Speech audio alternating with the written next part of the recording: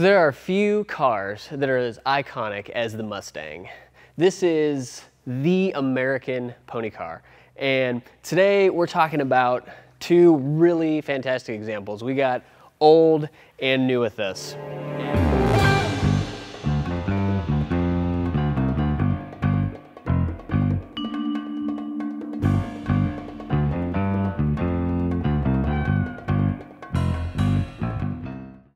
So this is the 2019 Bullitt Edition Mustang.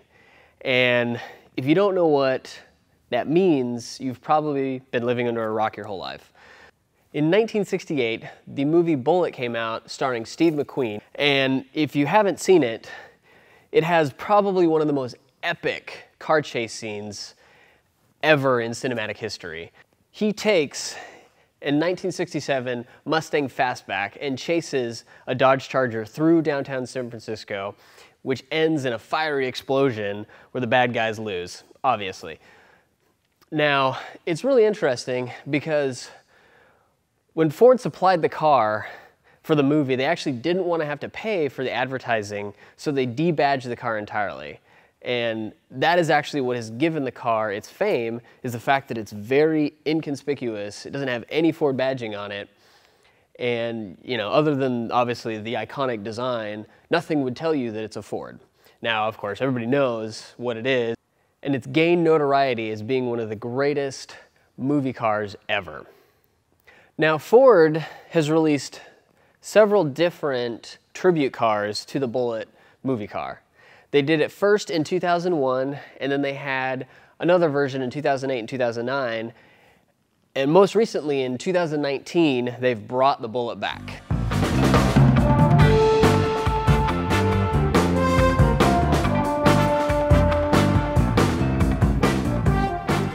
So before we talk about the new one, let's talk about this one.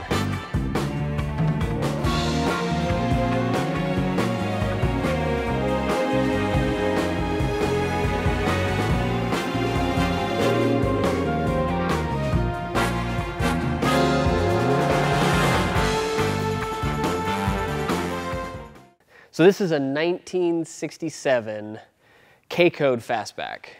Now, if you want to talk about ultra rare Mustangs, this is it. You don't see these in real life. This is a 4-speed, and there was right around 200 of these made in '67. So that'll give you an idea of just how rare it is. This one is in the original moss green, which is an even more rare color in that era.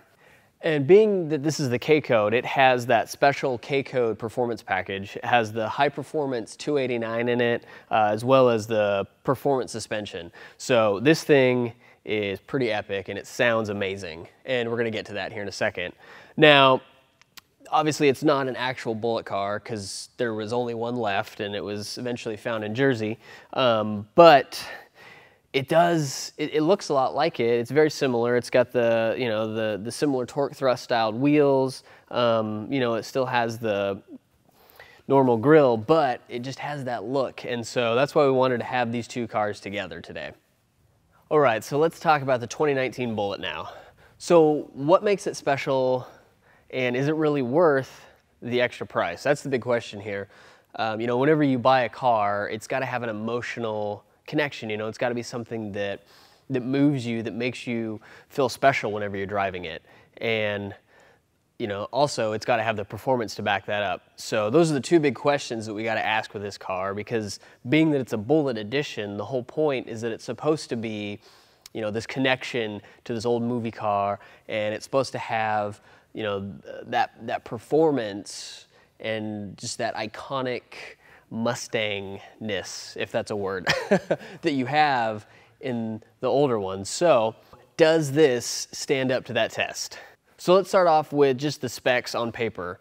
The Bullitt has the same intake manifold as the Shelby GT350. It also has the same throttle body and the cold air intake that has. That gets it about a 20 horsepower gain, bringing it up to about 480 horsepower. Now, where some of the biggest changes are made to this car are with its visual appearance. Just like the car in the movie, it's been completely debadged. On the front grille, they removed the pony emblem. There's no Ford emblems on it whatsoever, and the GT emblem is gone. And then on the back, it's replaced just with the Bullitt emblem on the deck lid. This gives it just that iconic look that the Bullitt car is known for. And I think, you know, I really like it. I think that it's discreet. You see a lot of cars that manufacturers do that they seem kind of over the top. It's a little too flashy. But this one, it's just got subtle, just tasteful modifications and changes that are made to it that really make it stand out. You know, it's like you see it and you know that there's something different. It doesn't look like the other Mustangs that you see. And, you know, maybe somebody who doesn't have any clue what the Bullitt car is, they're not going to really know exactly what it is, but they know it's different, you know. But it's not just so over the top that people might think it's gaudy. I think, you know, it's one of those things where it's approachable. It's still a car that appeals to just about anybody who likes cars. You know, even if you don't, you know, ascribe to the whole Bullitt car and you're not, you know, the big Steve McQueen fan, I think this is still a car that anybody can just fall in love with.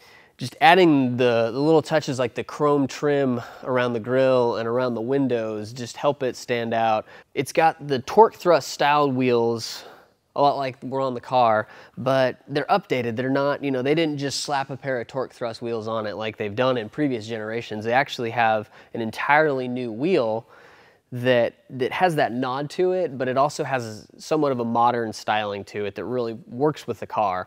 It does have a staggered size. It's got the 255s in the front and then 275s in the back.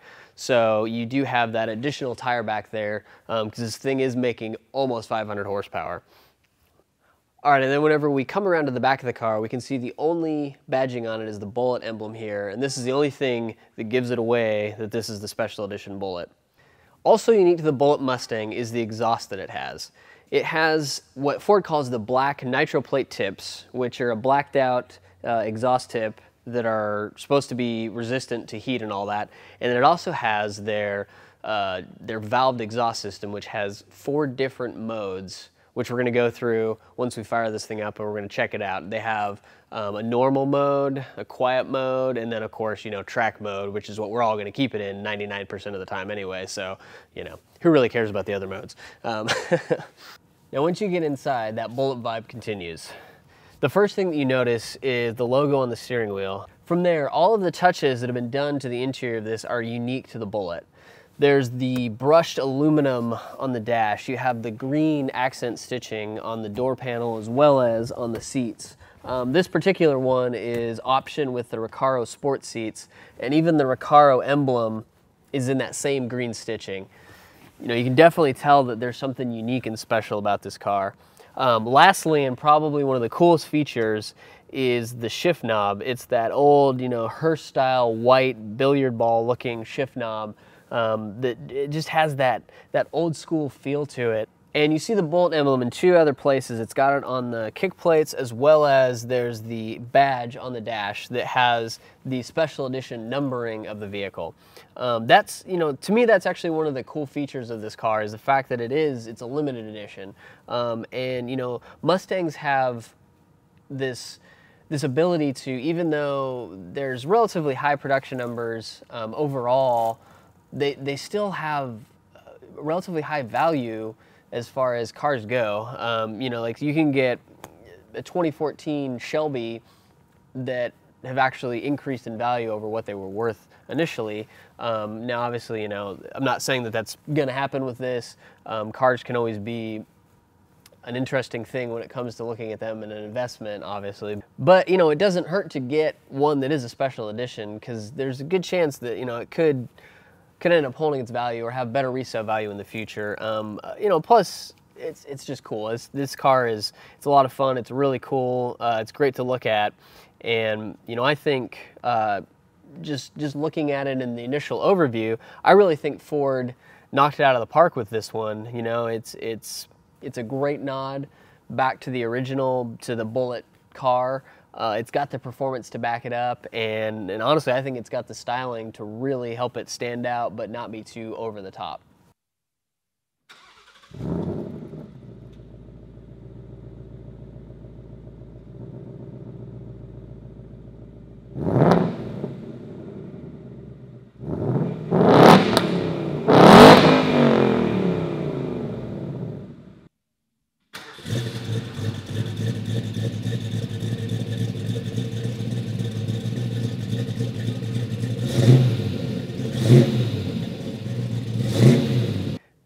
So now that we've talked about all the features of the Bullitt, let's go take it out for a drive.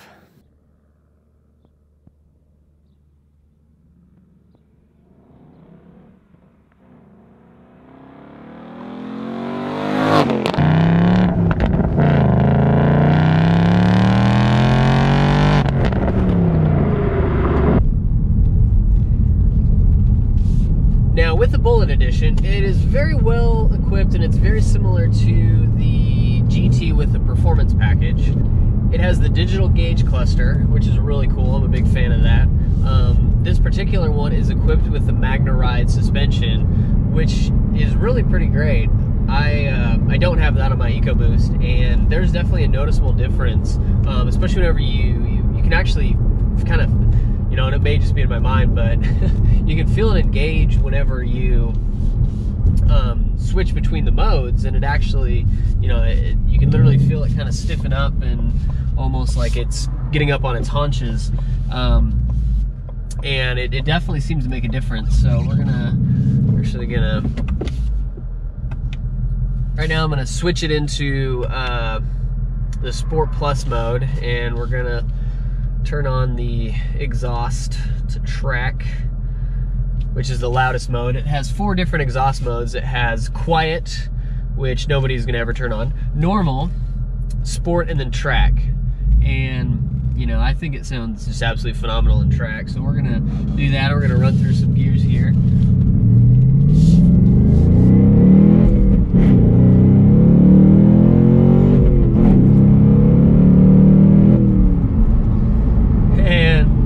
It sounds absolutely amazing, even from the inside. I got to listen to them, you know, kind of driving by and stuff, and it's just a phenomenal sounding motor.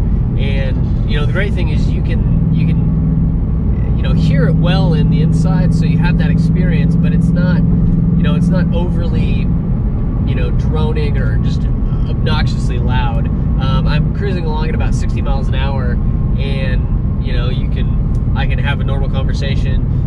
It's really not too loud. It just sounds great. So I'm a big fan of that exhaust. You know, the fact that you can go from track down to quiet, and now there's virtually nothing. So we're gonna put it back into sport at least, so we can still hear something. Now, of course, the ultimate question with this car is, does it really live up to the Bullitt moniker? And I gotta say that, yeah, I think it does. Whenever you're driving it, there's just something about it. It makes you feel special. It makes you feel like you have something that's more than just a GT Mustang or more than just a regular Mustang. You know, just the little differences here and there, the visual differences of it, just everything kind of coming together to create this vehicle that's, you know, it's just a little bit better than the GT with the performance package. And it's actually, whenever you spec it out with the Magna-Ride, it ends up being pretty close to the same price. So I gotta say, today was a pretty amazing day, being able to drive this 2019 Ford Mustang Bullitt and having it alongside the 1967 K Code Fastback. Huge thank you to the guys over at MyRod.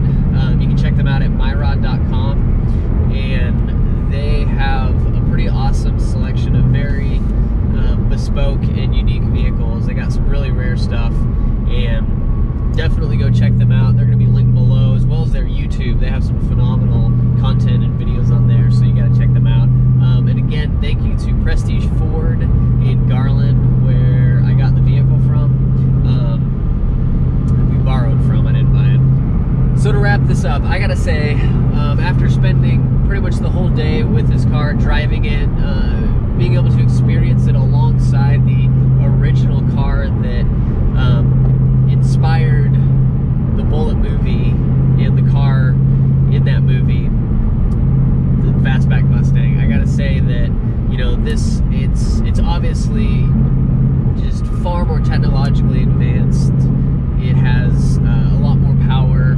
It is, you know, leaps and bounds. It's you know, you can't even compare the two, but it still holds that soul from from the original Mustang, and it still brings out that feeling in you, just that joy of driving between the sound, the feel, the steering wheel in your hand, everything about it. It just brings back just kind of that excitement of you know, like seeing that car for the first time as a kid, and just the excitement of that. So I gotta say, I really think that Ford hit the nail on the head with this one, and this is a really epic car. So I'm definitely